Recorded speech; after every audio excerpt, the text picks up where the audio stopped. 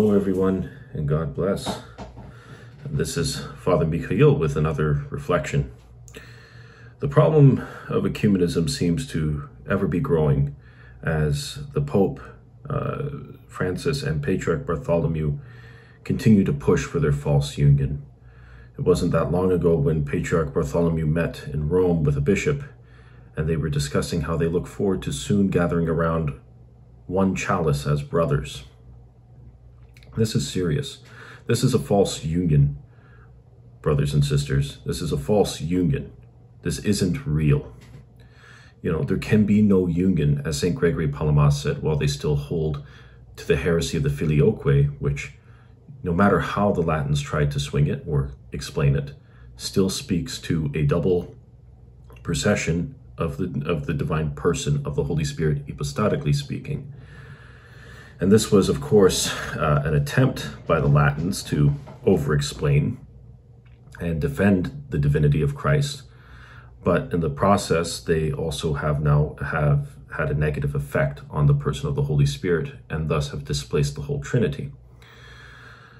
But we're seeing these issues arising more and more that point to the errors within the Goarch and the Ecumenical Patriarchate. And to my Greek brothers and sisters, I tell you honestly, do not wait till the 11th hour. Do not wait another year and a half to take action. Start taking action now. Don't give the EP any more of your money. Starve them out. You know, don't support your bishops with what they're doing. Archbishop Elpidophoros is more concerned with what the world thinks than with what the Lord thinks. He's more concerned with not offending the masses rather than offending God. He forgets the one whom he will stand accountable to, especially as a bishop. He went as far as to say that there were many paths leading up the same mountain, and that it is our dogmas that stand in the way as boulders clouding our vision. But he does not realize that it is his own demonic pride that does this. And God help him to see his errors. What I would honestly recommend to the faithful Greeks is to start petitioning Rocor bishops to maybe help you open Greek-style churches or to support you, because in Rocor, you will have more of a safe haven. You know, this is the fruits of the new calendar and of the ecumenical movement. This is what happens when we constantly try to rely on academics to tell us where the boundaries of the church are and where they are not. There is no difference between validity and efficacy in the language of the Holy Fathers. There is no case for this. There is no case for acknowledging the baptisms of heterodox when we should be baptizing everyone who comes to the church who is outside of it. Only applying oikonomia as necessary for pragmatic reasons. And now we see further the fruits of this attitude, of this view of being the Pope of the East that Patriarch Bartholomew has taken. And now with this schismatic, so-called autocephalous Church of Ukraine, we now see the false Metropolitan Dumenko moving his group onto the new calendar. So what? They're going to celebrate Pascha at the same time as all of us? That's true. And they're claiming, you know, Pascha is always at the same time for now until Patriarch Bartholomew and Pope Francis unveil their plans in 2025. But he's saying that it's because the old calendar is something fundamentally aligned with Russia. Let us be very clear, dear ones. This is ethnophiletism. There is certainly an issue with ethnophiletism among the Russians. There is an issue of ethnophiletism among the Greeks. There is only one nation in the church, and that is one nation formed in Christ. We are the Christian people. We are the new Israel. You know, we need to start taking this seriously. We need to wake up. We need to write our bishops. I said this before in my last video on tradition versus modernism.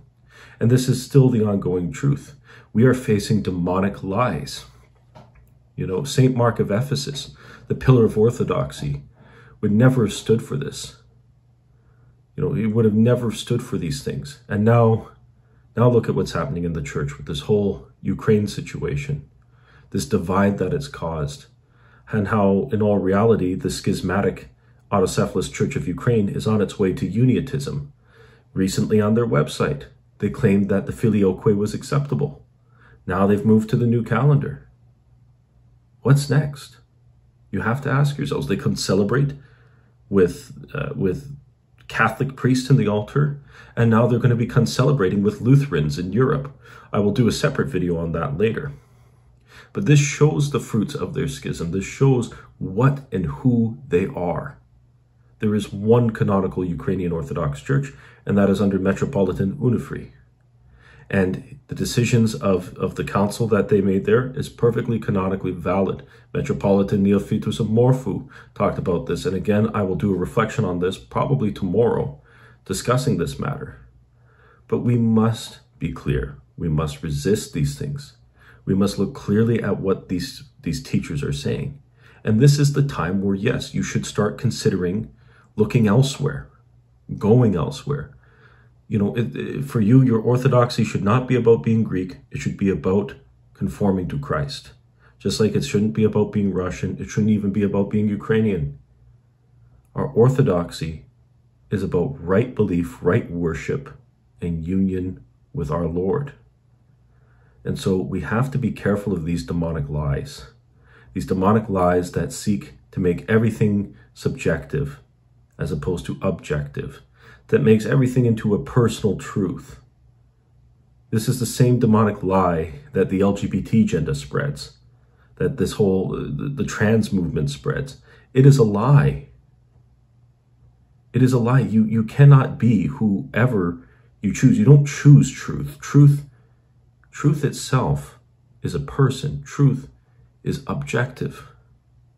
Now, people have the right to make their own choices, to live their lives as they will, but it doesn't mean that God necessarily accepts that. You know, God loves these people. He loves all people. He loves everyone. That is, you know, he especially loves the sinner. But God doesn't want you to stay as you are. And so now we're seeing with this ecumenical movement, Patriarch Bartholomew's name day being honored by Archbishop Elpidophoros, by him celebrating at a church that openly promotes non-Christian ideas and factions and is not remotely Orthodox. It's Episcopalian, and he goes simply because of the name. This is the same one who performed his heretical baptism in Greece, knowing full well that the parents of these children will not raise them properly in the Orthodox faith. These are dark times we're living in. We mustn't despair. We must pray. We must take our orthodoxy seriously. We must spread it. We must pray that God will bring more into the church and more people to uphold the church and to live the Christian life. Because that's ultimately what it's all about. But we have these demonic lies of becoming brothers united around one cup. We have these demonic lies that tell us that the Miaphysites are saying the same things as us, just with different language. They are not. They confuse physis, essence, nature, with person, hypostasis. And now the ecumenists are confusing lies with truth. And they'll turn things and twist things around and turn them upside down. Why? To fool those who are more easily swayed by supposedly logical or intellectual arguments. But this isn't logical. This isn't wise. This isn't divine. Instead, what? We're selling off the holy things? We're selling off Christ for silver? Because that's what this is. That's exactly what this ecumenism is. That's exactly what is happening in Ukraine. And that is, with the Autocephalous Church and with how Patriarch Bartholomew just went and granted them the tomos and set up a parallel jurisdiction. Lord have mercy. The moment we start believing ourselves above all the holy canons, the more God will make us subject to them. God will not be mocked, dear ones. But man, in his hubris, will certainly be humbled. And so we must continue to stand strong. We must continue to pray. Pray for Archbishop Elpidophoros. Pray for Patriarch Bartholomew. Even pray for these schismatics. But pray for them to repent. That is what we should be praying for, their repentance. We have to turn this around. We have to realize what is happening here. This is all just another setup for a false Council of Florence. And in all reality, this is just to give the West more power over the Orthodox Church. Because why? Because we are a strong group. We are the true church, and we are resisting against this woke demonic wave of spiritual darkness that they have cast upon us in our times. So with that said, it is important for us to continue to read the lives of the saints, the teachings of the elders, the holy gospels daily, and to grow in Christ. Don't let one day go by when you're not reading something spiritual. Otherwise, you might find the well will dry up. Keep your prayer rope on hand. Always have your baptismal cross on. Always remember to cross yourself before and after you eat. Whenever you see an ambulance, whenever you see someone in need. Pray before you pray. Pray before you eat. After you eat, pray before you read, and especially before you read the Holy Scriptures. Because when we don't pray, when we don't ask for God's grace and assistance, we do this on our own strength. And our own strength will always, always fail in the end. So with that said, dear ones, I bid you a good night. Let me know what other topics you might want to see covered. I do plan to go into more detail about some of these things in a later video. But for now, God bless you all. Please like, share, and subscribe. And check out the link descriptions for the Discord, for the GoFundMe, and the Patreon. Have a good night.